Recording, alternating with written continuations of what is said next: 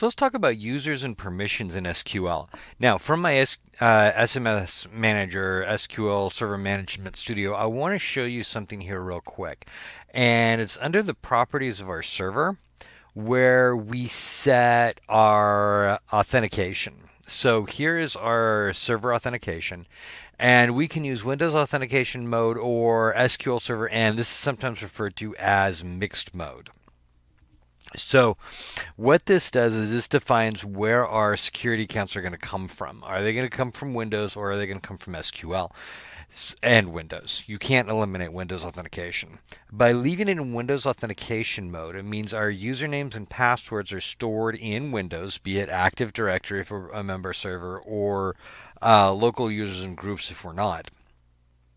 And we don't have any SQL specific accounts, which exist in SQL only. If we need SQL specific accounts that exist in SQL only, we'll use mixed mode. Now, this is not preferred because what happens then is a user who's working on a Windows computer will need to connect to Windows, log into Windows, then connect to SQL and log in using a separate username and password.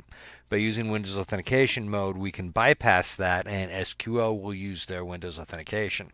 So we've got it in Windows authentication mode. Now what that means is my users need to exist inside Windows. Now this thing's sitting on a domain controller. So let me open up Active Directory users and computers. And I created a little OU here just to illustrate things. And I created a couple of users. And then I created an SQL group. And this is just a users group that I've added these two users into. Now the reason I did that is because you can, in SQL, we will need to create a login for these users, and we can do this in one of two ways. I can create an individual login for each user, or I can create a login for a group in Active Directory or local users and computers, or local users. But if I create the group, then anyone I add to that group will then have access to that SQL login. Now that makes it much easier to manage this because then when I add users in AD, I just add them to this group and now they have access to SQL. And then I can do my permissions based on that group as well. Let me show you what we're talking about here. So I've got my users and my group created. I'm going to come back to my, let me close all of those out. Let me come back to my SSMS and I'm going to go to security. And under security, I'm going to go to logins, and here are all of my existing logins. And I'm going to create a new login. So it's right click, new login. Now, because I'm doing Windows authentication, you see I can set up for Windows authentication or SQL authentication. And here's where I would set my password and password policies and stuff like that. If I leave it as Windows authentication, then I can take advantage of the Active Directory password policies, which actually is a little bit easier. So I'm going to do a search for SQL users. Now, this is actually going to fail the first time. And the reason is because it's looking in users or built-in security principles.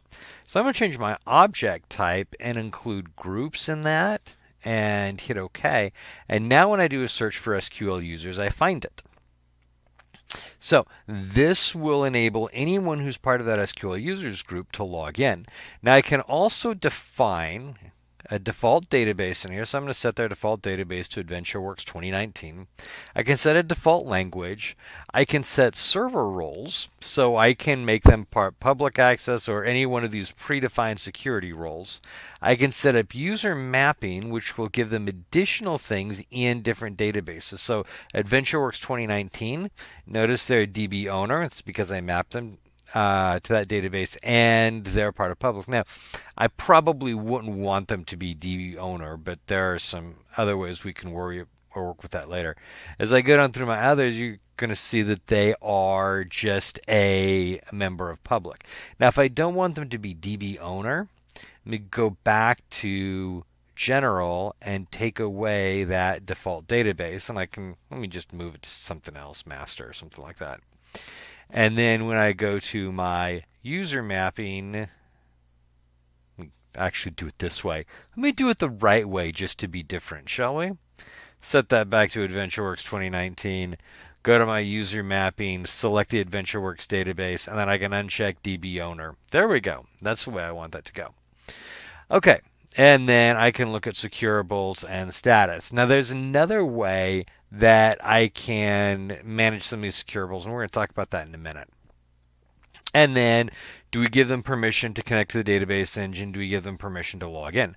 Okay, so this creates my login. I hit OK, and this now shows up as SQL users. So I now have this login, and I can come back and go to properties anytime I need to. Just right-click properties, and then I can adjust, their securables and what they have access to. And now you're going to see all of these for the server. Here are a bunch of their permissions, and I've got 3 options here: grant, with grant, and deny.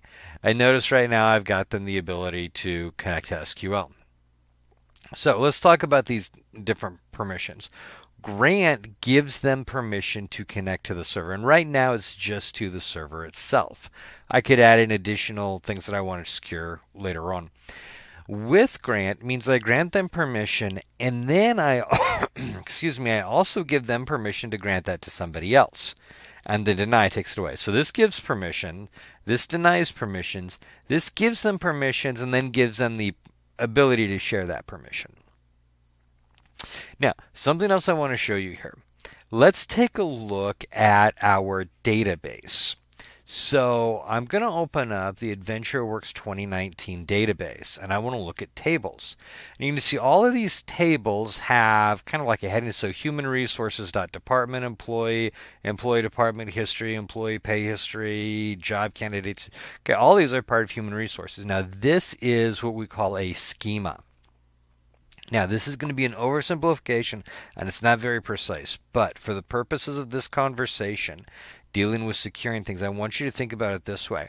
The schema is like the folder, and these are like the files. So just like with NTFS, if I give permissions to the folder, they typically get permissions to the files underneath. Can override that obviously, but typically that's what will happen. In the same way, if I give permissions to the schema, it'll normally give permissions to the tables. Now, the reason we need to understand that is because when we look at some of our security options, we'll talk about assigning permissions to the schema, and that's what it's talking about. So, if I go into my security, go back to my logins, go to my SQL users, and I'm looking at securables, I can look for different types of, let's do all objects of all types. And this will find different types of things for me, including security, availability groups, securities. All of these are things that can be secured, logins and endpoints. These are defined as securables. And when I set these, I can give permission here to those securables. Okay. At the same time, if I right-click on AdventureWorks database, and actually what I wanted was to go to one of my tables. So let's start out with AdventureWorks database, go to properties, and look at permissions. So here I can set permissions to my AdventureWorks database. And you'll see we have SQL users, and here are all of our permissions. Alter, blah, blah. Grant, with grant, deny. We already talked about that. And with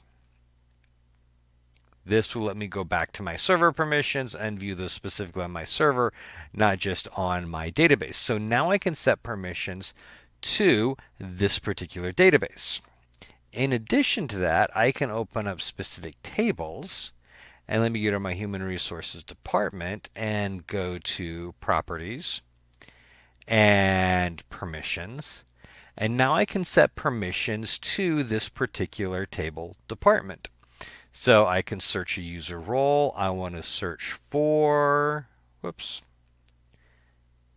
search for SQL users. Yep, that's who I want. Okay, and now I can set permissions on the table to alter, control, delete, insert, grant, with grant, or deny.